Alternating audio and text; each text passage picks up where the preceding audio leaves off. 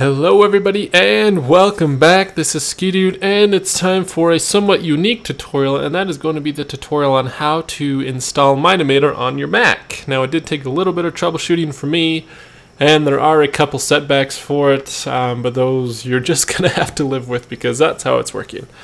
Now, there are better ways to do this than the one I'm using. So, like if you had parallels, or you can actually partition part of your Mac hard drive to run a Windows environment, so that even if you don't have a PC, you can still, I guess, what I mean by partition is, for those of you who don't know, you can pretty much like cut a chunk of your hard drive out, and by cut I don't mean with the real knife, but kind of segregate it from the rest of your hard drive, and you can install Windows on that, so you can actually run Windows on your Mac.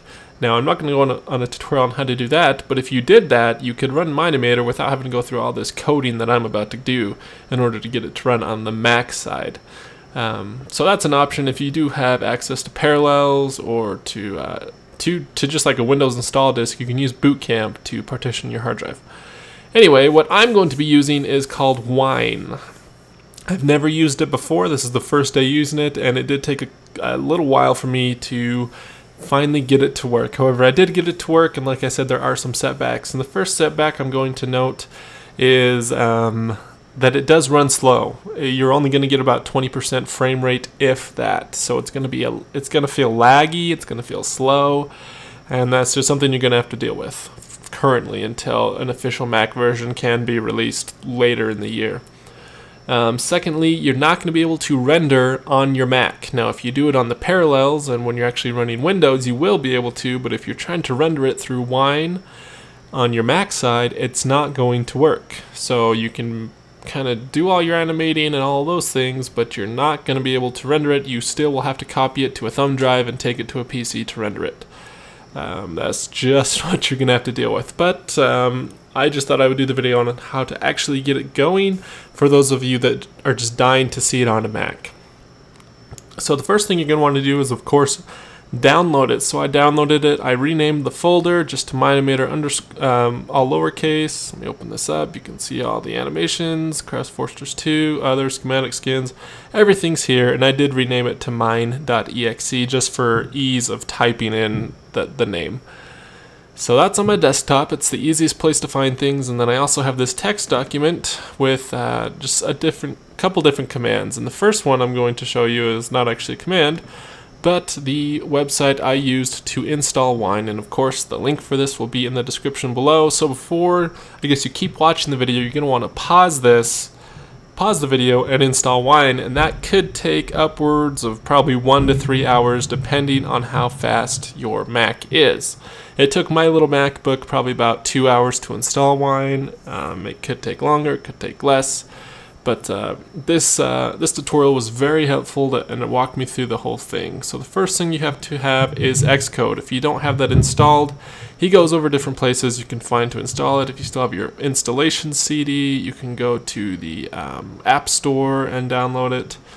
After that's all done and you have Xcode, you need to download Macports. Now the version of Macports is going to depend on what version of, I guess, the Mac environment you're running. I'm running one of the older ones because I don't want to pay for the new ones.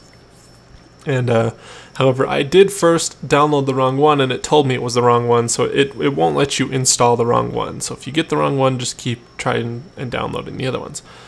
Next becomes probably where it gets most complicated, especially for people that have never used the terminal or even know what it is. And the terminal is this lovely window here. If you've never used it before, it's pretty much like manually going through your computer. So right there I use the command ls, and that lists all the files and folders in the current directory that I'm in. So you can see there's one labeled desktop, so I'm going to go cd desktop, which CD stands for change directory. So now I'm in the desktop. If I do ls, you're going to see there's the Mine-imator folder and the text document. So if I go even further into cd Mine-imator, I'm going to do an ls. Now you're going to see all the stuff that's there. You can see the mine.exe, the skins folder, the schematics, the other, and all those things there. And that just takes me back. So I'm going to clear all that. And that's just kind of show you how the terminal works. So I'm not going to put these in because I've already installed it, but when you're inputting these commands, I know he says include the $sign at the beginning, but for me, I had to exclude the $sign at the beginning on all of these commands. It may work for you, it may not, so when I copied them, I just left out the $sign. But he does go step by step on how to get this all running and how to install Wine and how long it's going to take. So I guess pause the video and install Wine. So now, once you've installed Wine, we need to install Mine-imator. However, Mine-imator is a little bit unique because David doesn't actually have an install.exe. He just gives you the program so you don't have to install it. And so we kind of have to skip this step here, part 4, because we don't actually have to install it. What we need to do is we need to copy the Mine-imator folders into your program files that Wine installs for you. And that's going to involve the terminal. So first, let me show you exactly where things are found. So I copied this. This is from that website. Let me show you where. It's just right here. That's the path to get to where Wine is installed. So if I just paste that in there and go, hit ls, you're going to see the folder Mine-imator because I've already copied it in there and had it ready. And so if I go cd Mine-imator, oops, got to spell it right. Okay, we're in here. Now if I just go Wine. Now, here's another thing. This is going to tell you to run it. You're going to do Wine space $program.exe. So it'd be Wine space $Mine-imator.exe. However, for me, it wouldn't work when I tried to do it that way. So I just did Wine space mine.exe. Give it a minute to think. Depending on how fast your Mac is, will depend on how quick it opens it. You can see something has started to happen. Okay, it's still thinking. Okay, whoop, we're getting some more stuff, and you are going to see some errors. Oh man, and what is this? What is this you say? Well, it's Mine-imator on the Mac. So let me show you, I guess, exactly what I mean by slow. So when I click add character, and it sounds like somebody's breaking into my house, but that's the people above me slamming something on the floor. So you could kind of see there it was very slow. So let me go ahead and just click a keyframe here. Click a keyframe here. Click back on this keyframe. Let's see if we can get the walk animation to work. 2-finger click, create walking animation to next frame. Press play. And voila! And you'll see here, I'm running at 12%. I'm even getting lower. So I'm running about 10% frame rate. So it's going to be very laggy, which is unfortunate. But if this is what you got to do, this is what you got to do, and you're just going to have to get used to it. And if you do end up, I guess this is kind of a random tip that doesn't deal with this, but people that are using screen capturing software to record their animations because for some reason the render won't work, if you click these little locks here, one right there, one right there, you can give it a second, it actually takes everything away. And so when you screen capture, you're not going to have the wonderful bars. So anyway, that just kind of proves that I did get it to run, and I'm not lying. So I'm just going to go ahead and close it, and I'm not going to save. Okay, so it just shows a bunch of errors, which is fine. Okay, so, oops, got to click back in here, so clear. Alright, so we're still in this Windows folder. So what we're going to do is I'm going to show you how to copy the Mine-imator into the Windows folder.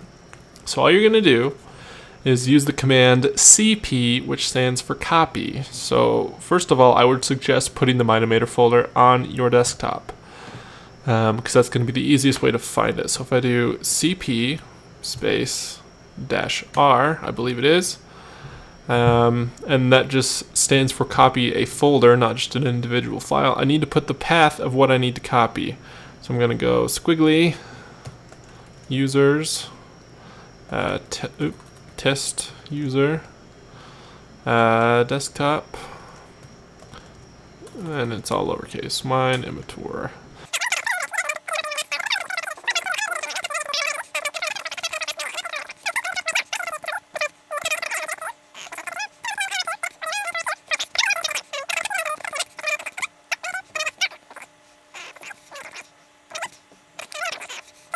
So So I think this is where I messed up. So I'm just going to CD to the desktop. So I'm going to go...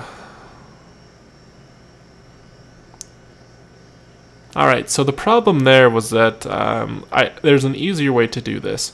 So what I've done is I'll just go back to, if you do CD at any time, it takes you back to just kind of the default area. And so I'm going to CD, change directory, into my desktop, ls to show the files, and you can see the folder Mine-imator. So I'm actually going to just do it from here. I'm going to go cp-r, Mine-imator. Make sure I'm spelling all that correct. Space. Command V. Let's go back here. Okay. And then I'm going to give it a folder name, mine. Okay, and that time it worked. So let's cd in to there. Let's do an ls, and now you're going to see there is a mine folder. And if I go cd mine, ls, okay, everything's here. So let's try it one more time. Mine.exe. And let's try it out. Okay, starting to think. Will it work? Will it work? And yes, it will work. Almost. Don't get ahead of yourself, ski dude. Maybe. Maybe not. Oop. See, it doesn't work every time. So we'll close that. Let's try it. Oops. Let's try it one more time. ls wine space mine.exe.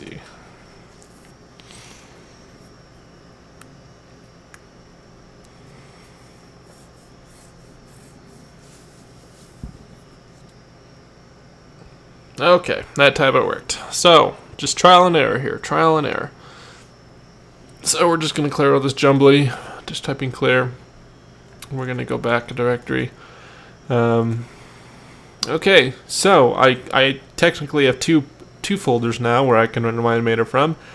So let's say, okay, well, I want to, say you've done an animation and now you want to save the files. Let's see. So let's go into animations.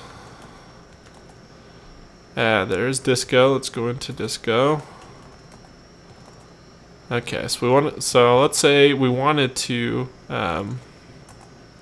take disco out to our desktop so that we could throw it on a thumb drive. We're going to use the same thing, except we can either copy it or we can move it. I would suggest just copying it so that you don't lose your file, just in case. So we're going to go cp space, let's see, what is it? Disco. Except we want to make sure to do the -r so that it takes the whole folder.